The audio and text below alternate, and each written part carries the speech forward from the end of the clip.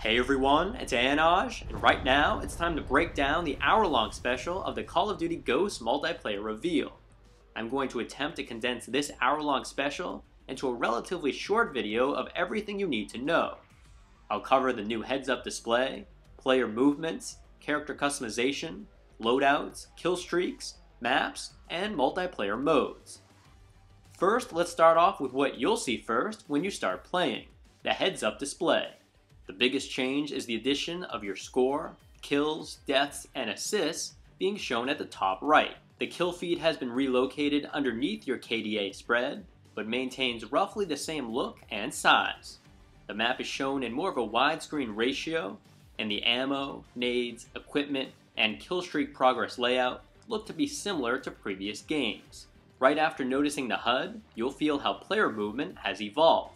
These new moves include the contextual lean system, knee slide, mantling, and hopefully T-bowing. The contextual lean system is a fancy way of saying that you can lean around objects by pressing a button. Knee slide lets you transition from sprinting to crouch or prone without losing momentum, similar to dolphin diving.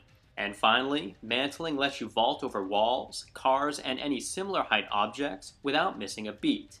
Unfortunately, T-bowing didn't make the movement roster. Next up is character customization, which is transitioning away from the customizable classes that we've been used to. Now, you'll be able to create and personalize up to 10 individual soldiers, each with custom loadouts, gear, and clothing that add up to over 20,000 combinations. First, you'll start off with one soldier, but as you level up, more and more are unlocked. Each one can only be prestige once, but when a soldier is prestige, you won't lose all of your items like in past CODs, a feature I definitely like. Moving on now to loadouts. Activision says that there will be more than 30 new weapons and a completely new weapon class, the Marksman Rifle. This class will operate either as a scope sniper or a single-shot assault rifle and is meant to bridge the gap between ARs and snipers. Weapons are unlocked unlike previous CODs because now in Ghosts, you can unlock any gun you want as long as you have enough squad points. Like BO2, you spend points on your primary and secondary weapons, items, and kill streaks. Perks now have a budget element to them as well. Each perk has a value of 1 to 5 points, and players can choose to allocate their 8 perk points across as many perks as they can afford. I really think this is a great change because we all know that perks are not created equal and do not deserve equal weight.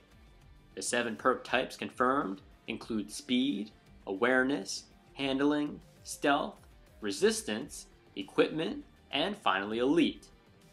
There are going to be 20 new killstreaks in Ghosts, including the ability to call Riley. Riley will attack enemies as well as bark when they are close, acting as a tracking system.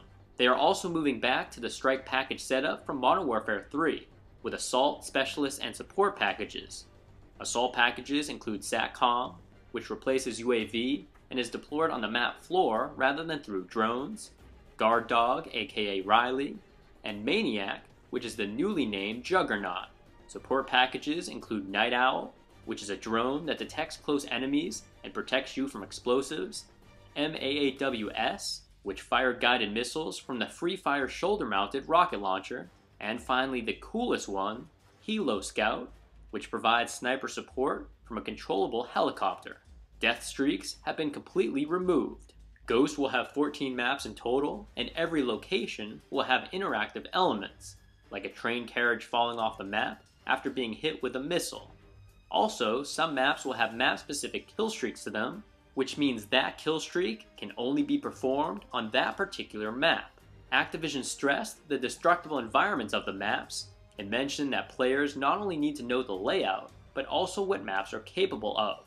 Activision announced that there will be 7 new modes, and confirmed the modes of FFA, Team Deathmatch, S&D, Domination, Kill Confirmed, Search and Rescue, Grind, Cranked, Hunted, and Safeguard. We got a quick demo of the Cranked game mode, which is centered around Team Deathmatch. The special element to Cranked is that when you get a kill, it starts a 30-second timer. If you get a kill within 30 seconds, the timer resets back to 30, but if time expires, you'll explode. As time runs out, your player becomes faster and faster. Obviously, this game type aims at eliminating camping, and speeding up the pace of the game. The search and rescue game type is identical to S&D, except players drop dog tags when killed.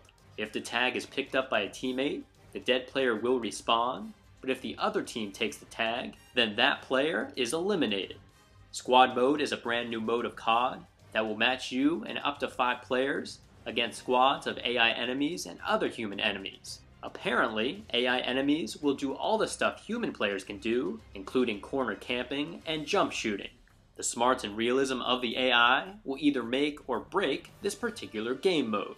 There's more info about using your tablet and smartphone with COD Elite, but I think it's kind of gimmicky and not really needed in this video. Also, clans are a thing and have 2 week competitions. Infinity Ward is calling Ghosts the biggest overhaul of multiplayer since the original Modern Warfare. So after seeing these features, do you agree or disagree? Share your thoughts down below in the comment section, and thanks for watching.